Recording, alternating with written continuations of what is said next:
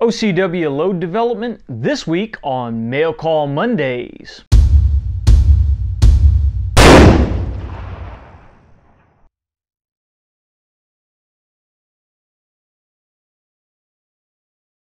I'm John McQuay with 8541 Tactical, and this is Mail Call Mondays, the show that answers your questions about precision rifles, optics, and equipment.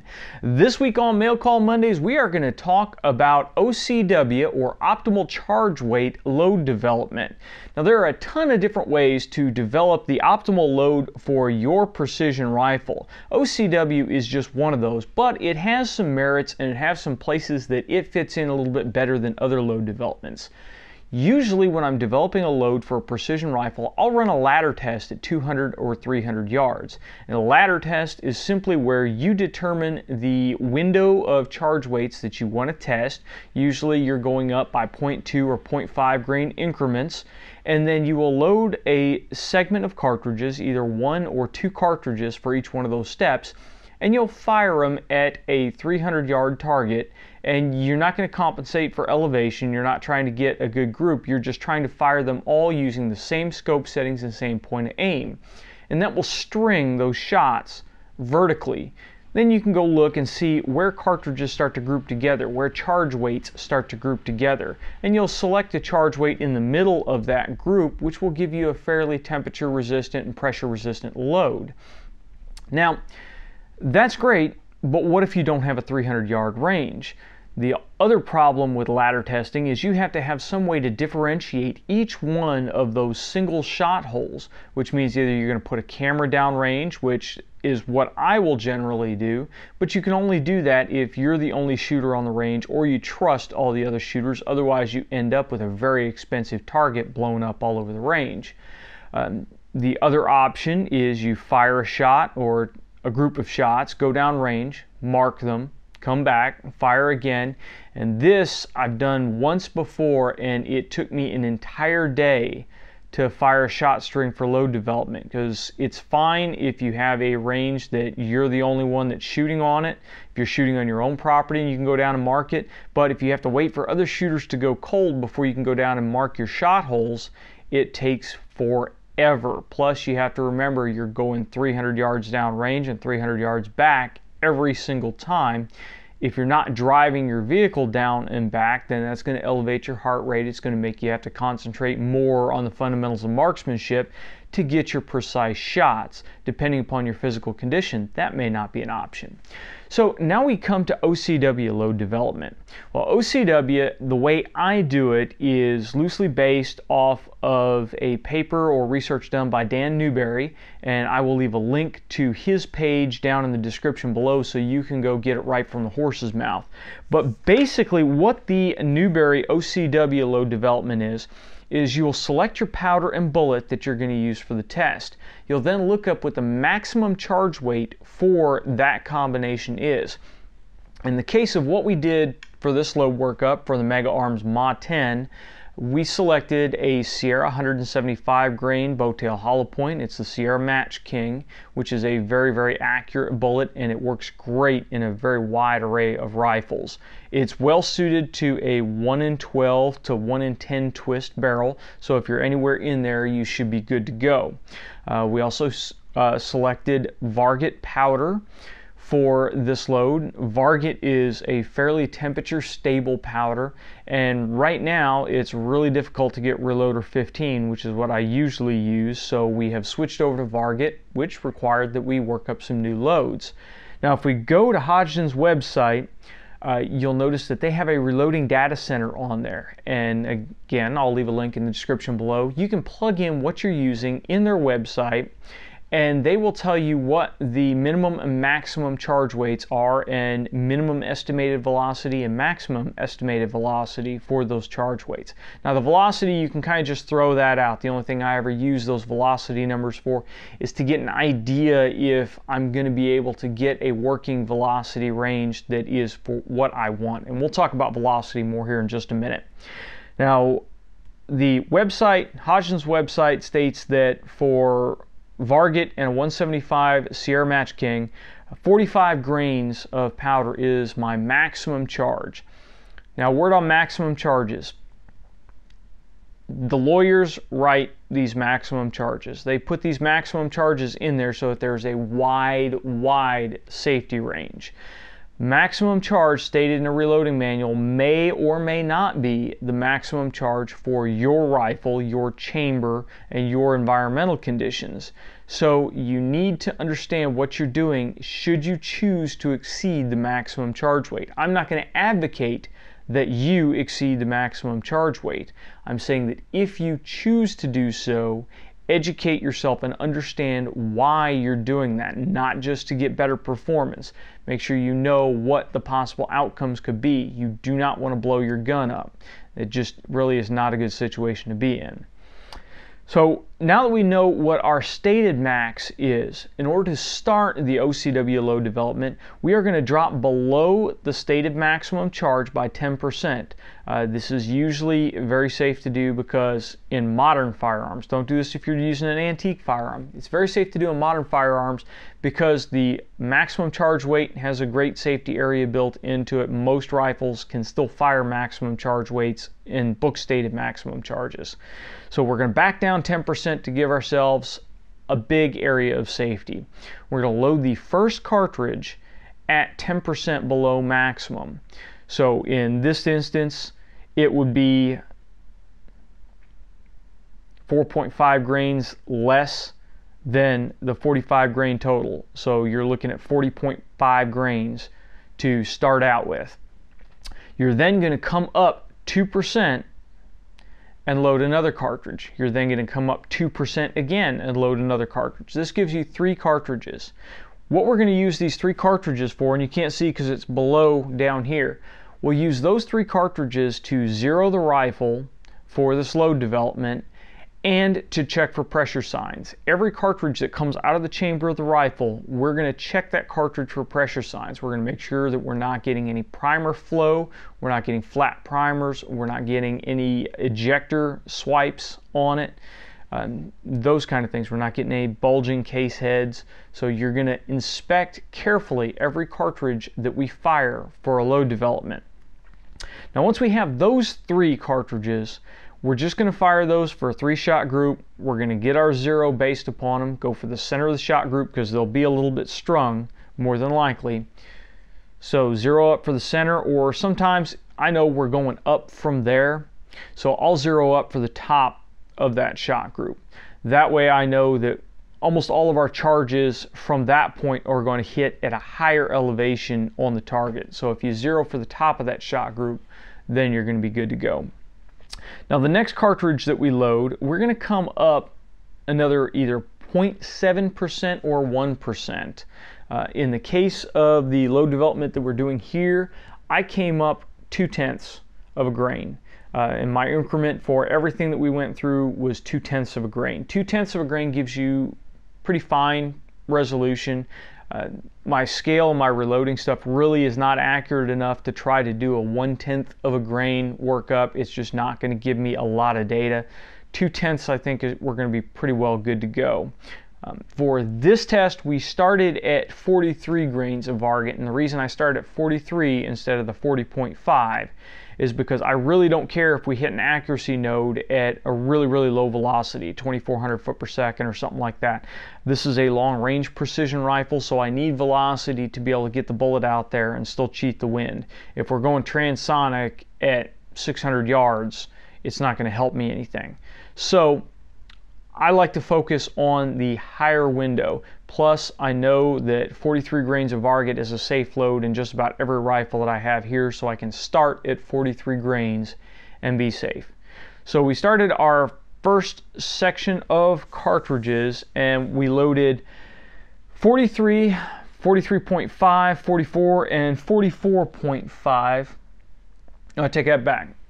We loaded at 43, 43.5, and 40. Those were our first 3 cartridges, and those we used to 0 and we drove on from there. Our next charge weight, we loaded with 44.2, and we loaded 4 cartridges with 44.2. Then came up to 44.4, loaded 3 cartridges with 44.4, etc. And we kept going up 0.2 of a grain. Now, the stated OCW load development, you're supposed to go up until you are one step above maximum charge weight, and that's where you're supposed to stop. And again, this is a safety thing. So if you don't know what you're doing, then follow the directions. Don't go above maximum. I wanted to push the limits a little bit, but I know how to read my cartridges and look for pressure signs. And semi-automatic rifles, I find, show pressure signs very, very evidently. You'll start to get stuff like poor extraction. You'll start to get all kinds of nasty marks on the case head. You'll start to bend case rims when it's trying to extract with too much pressure, all that stuff. So there are a lot of pressure signs that you'll see with semi-automatic rifles. I went ahead and ran our workup until we got to 46 grains, which is a full grain over stated max. Even at 46 grains, we didn't see any pressure signs, but again, we'll get into that here in just a second about reading our cartridges. Now, to keep some form of organization as we're loading these, what I like to do is I take a black Sharpie and I will actually write the charge weight on the side of the case. This doesn't damage your cases any at all. It tumbles off. It may take a couple of times going through the tumbler before they're totally gone, but the first time you run them through the tumbler, most of it's gone and all you'll see is a little bit of a ghost image of the Sharpie on there. But this makes it really easy for me if for some reason I drop my ammo box when we're on our way out to the range and things scatter everywhere. I'm not totally lost. I can pick these up, throw them back into the case, and I know what charge weight is what. I used to put the cases in Ziploc bags with a little piece of paper that said what the charge weight is, but it is really a massive pain in the butt, and when you get to the range and you're trying to sort through all this stuff, it's just irritating. So I'll take a plastic reloading box. I actually use the Frankfurt Arsenal reloading boxes. They're fairly cheap, couple bucks a piece, and they work great for this stuff. I will write my charge weight on the case and I will drop it in the box, and I have 3 rows for this, since we're 10 cases or 10 different shot groups.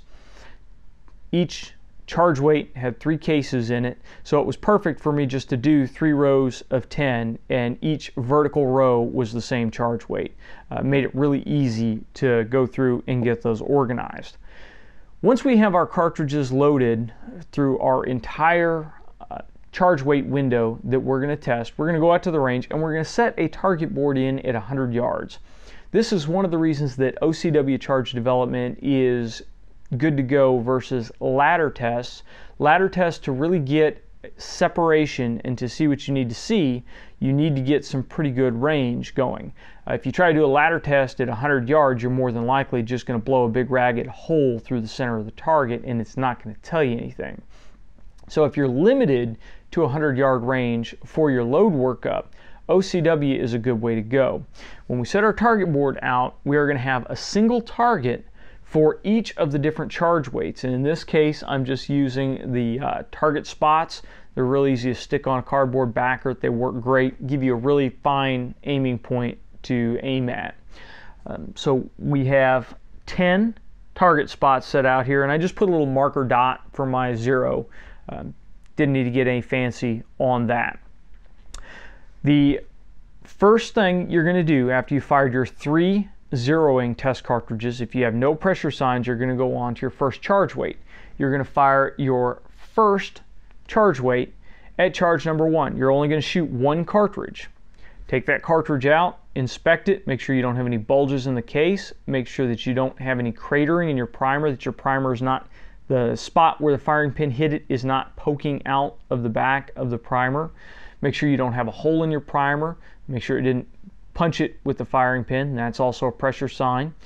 Make sure that you don't have any marks where the case head is flowing into the ejector recess. If you get a little tit poking up on the side of your case, that's a pressure sign. Now, if you just get a little curl of brass, some ARs have a sharp ejector recess, and just the impact of that case hitting against the bolt can shave off a little coil of brass. So if it's just a little shaving of brass, don't worry about it. But if you can run your fingernail across it and you feel that circle sticking up, that's a pressure sign. Beware of it. If you look at the rim of your case and you have a section where the rim is bent back, that's a pressure sign because it means the bolt is trying to rip that cartridge out and it's still stuck in your case.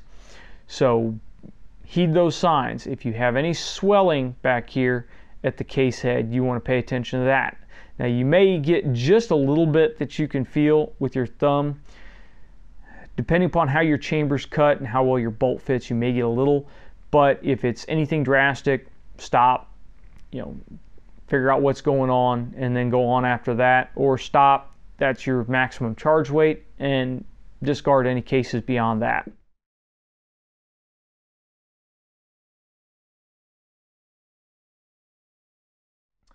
Now we're going to fire one cartridge at each one of these dots. One cartridge from each charge weight at each one of the targets. After firing each one, you'll inspect it before you go on to the next one. Once we get all the way through, if we've gotten to our maximum charge weight, then we're going to go back and we're going to start at our maximum charge, and we're going to shoot our second shot in each group going down. The reason that we're doing this is your first shot, the bore in the chamber in your rifle is going to be relatively cool. It'll have warmed up when you fired your 0 rounds, so it will be above environmental temperature, but it's not going to be blazing hot. Even with a semi-automatic system, when you get down to this one, even if you've been waiting 3, 4, 5 minutes between each shot, your chamber and barrel is going to be fairly hot. It's not going to be smoking hot. You don't want to do this. You don't want to load a magazine and just scream rounds down range. You want to give some time because we're trying to keep the barrel at an intermediate temperature. But still, you're going to have a hot barrel when you get to 46. And that's why we go low to high, checking for pressure as we go up. Now, once you get there, whatever charge weight you decide to stop at, either due to pressure signs or due to your maximum charge that you've loaded, you're then going to fire on that and go back. This way you're going down. And again, when you get back up here, the barrel's going to be hotter here than it was down here. So you're evening things out. We'll then start again with number 1, and we'll fire our third shot through the groups going up. And all it is it's trying to even things out. It's trying to keep an even keel when you go through the whole test. Now once we've got done shooting all of those, we're going to come out here and we're going to look at what our shot groups look like. We don't really care about how tight the shot group is for an OCW load test. What we care for is where the shot group lands. So you want to find the center of each one of these shot groups, and you're going to compare as we go along. And what you will notice is the center point on these shot groups will move as you go up through the charge weights. Now your rifle may move differently than this one. This one we just had a little bit of travel from the center to the high right, and that was pretty much what it was doing through the entire test.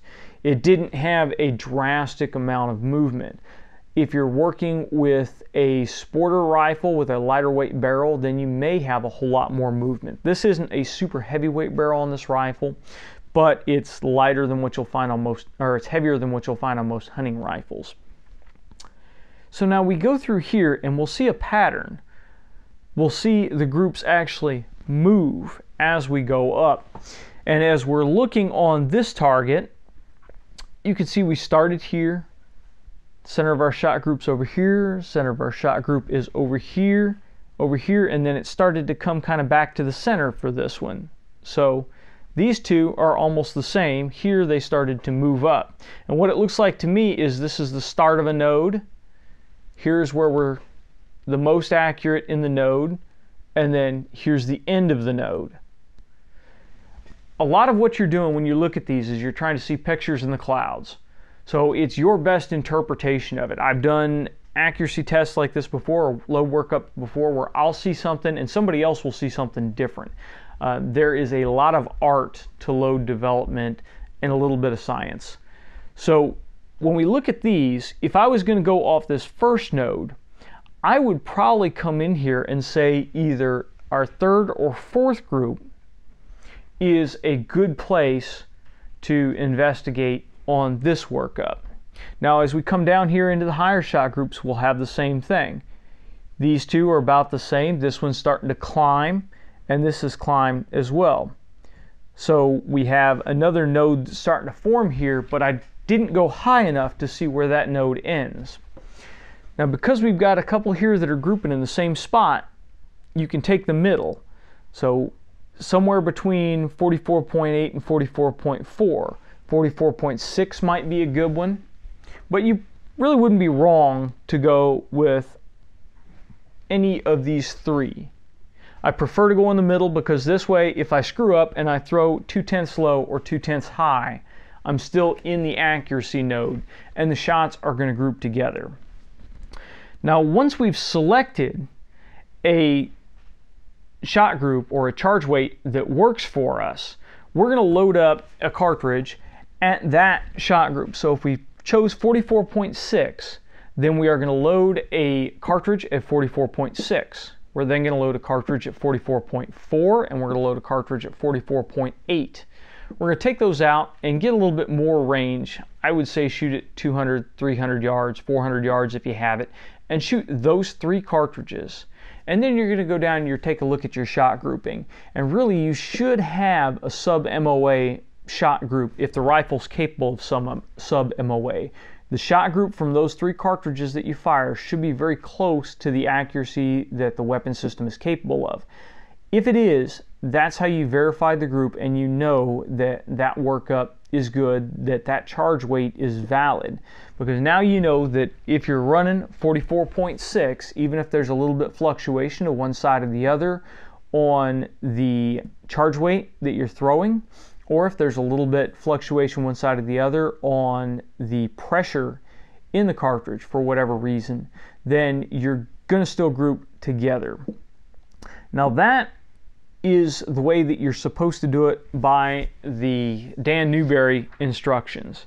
Now, because I can go out and I can have a bad day and I can introduce a little bit of error into my test, or maybe the rifle isn't performing as well as it should and it may throw a little bit larger shot groups than I was hoping for, I like to have all the information I can have.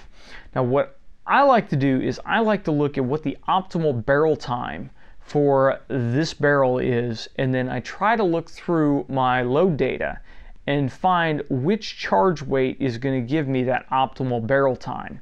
Now what optimal barrel time is nothing more than the shock wave from detonating that cartridge traveling through steel. Shock waves travel through steel at a consistent speed, and what will actually happen is when you fire, this barrel will act like a tuning fork. That shock wave will race down the barrel from the chamber to the muzzle. When it reaches the muzzle, it can't go anywhere, and it reverberates back to the chamber, and it will bounce back and forth between the barrel and the chamber. When this happens, as the shock wave runs down, your barrel or your muzzle will expand and contract, expand and contract. So what optimal barrel time tries to do is it tries to match up the bullet reaching the muzzle when that shock wave is as far away from the muzzle as possible, because the shock wave causes the barrel to open. So we want the shock wave as far away as we can so that the muzzle is as tight as it can get. Now what we can do is go to an optimal barrel time chart like the one I have here, and I'll leave a link down below for where you can locate that thing. And I come down here and I see 16-inch barrel where there are nodes, because again that shock wave's reverberating back and forth. Our first node starts at 0.5527, and that's milliseconds. There's no way I can load a cartridge in this rifle that will get that bullet to the muzzle in that amount of time. I blow the gun to pieces. So what we'll do is we come down here and we try to find a optimal barrel time node that matches up with one of our charges in here. This is where it gets a little tricky, and for this I use quick load, and I will print out a sheet, a load table from quick load, and when I come down to the load table, one of the columns on the load table is barrel time. and I can look down through the barrel time in the load table, and I can match that with the barrel time nodes in the optimal charge weight, or the optimal barrel time table. And what I come up with here is that, just judging by the table and just judging by the optimal barrel time sheet, 45.2 grains will give me 0.882 milliseconds of barrel time. And optimal barrel time for node 6 on this table is 0.8821. So those match up as closely as I can get it, and that's 45.2. But there's a catch. There is some error in the quick load table, because the quick load table can't take into account the chamber that is in this rifle. We actually have to fire cases first. We have to measure the water weight capacity of them and the type of brass and all this nonsense to be able to tweak this table to be able to match exactly. Since it doesn't match exactly, then we have to try to match up by a different factor. And what I like to do is I have a chronograph set up downrange to tell me what my muzzle velocity is. Well, I can come back on my load table here, and I can look up and I can see this 0.882 barrel time coincides with a muzzle velocity of 24.99. I can then go back down through my chronograph numbers for that test, and I can see which one of these shot groups matches up with my velocity on my load table for that barrel time. And when I do that, then I can look and see if that coincides with an accuracy node for our workup. Now, if it does, regardless of what else I tried to pick, I'm probably going to load up some test charges for that node as well. That way we've got two things to test out, and we'll go back out to the range and test those again. Now, there are a ton of other things that you can do, a ton of other things that you can check when you get into this. You can start playing with seating depth, you can try turning necks, you can try doing all kinds of crazy stuff. I just really don't have time to do that. I want to get the most accurate load that I can conveniently load up for the rifle and go. The goal with this load, or this load workup for this rifle, was to try to gain a little bit of velocity back from this 16-inch barrel to try to make it a more effective long-range rifle as well as a good intermediate range rifle. Right now it's a great intermediate range rifle. I would have absolutely no problems taking this rifle for any task that is out to 600, 700 yards. When it goes 800 and beyond, that's when the 16-inch barrel will start to get sketchy. So that's something you need to keep in mind, what your goals are. Are you trying to come up with a great hunting cartridge, or are you trying to come up with a great match cartridge? Are you shooting close range matches or long range matches? If I'm shooting close range stuff, then I'm not going to mess with the super high velocity stuff. I want to find where my most accurate node is going to be, and I don't care what the velocity is, because we're not going to run transonic if we're shooting under 600 yards. Now, you can finish this out, take a couple of charge weights, and just go shoot some groups and see which one gives you the tightest group. But again, what we're looking for in an optimal charge weight workup is we're looking for a change resistant load, a load that is going to be accurate over a wide range of factors. So you want to pick one in the middle of the accuracy node, even if maybe it doesn't coincide with exactly what you wanted. In this case, it looks like I'm probably going to be a little bit more accurate at a lower velocity than I wanted to get. I was hoping to get pretty close to 2,600 foot per second. If I do that, I'm running up here on the top end of my charge weight, and really, because of what I found on this test, if I want to do that, I need to come back, I need to pick up about 45.4, and I need to run another half of an optimal charge weight workup, and I need to go a couple of grains beyond 46. Again, looking very carefully for any pressure signs to see if that node continues, and if 46 grains maybe would be a good accuracy node for me. I hope that gives you a little bit of idea on what to look for and how to go about doing your own load workup. There really is no right or wrong on this. It is a lot of trying to see patterns in what you're looking at and trying to discern what is going to work best for your intended situation. Above all else, safety is paramount. You have got to be safe when you're doing this. Do not push the limits unless you know exactly what you're looking for. Eye protection is absolutely mandatory. All it takes is a really tiny screw up when you're doing load development to have a high pressure gas situation coming out of the side of that rifle and mess up your sight permanently. So please make sure you are wearing safety gear when you're doing this. Eye protection and ear protection at a minimum. That's all we have for this week's Mail Call Mondays. If you've got any questions or concerns on our load workup, please leave them in the comment section below or send them to us on Facebook or Twitter. If you've liked the episode, make sure you give us a thumbs up and please share and subscribe. Until next week, get out and shoot!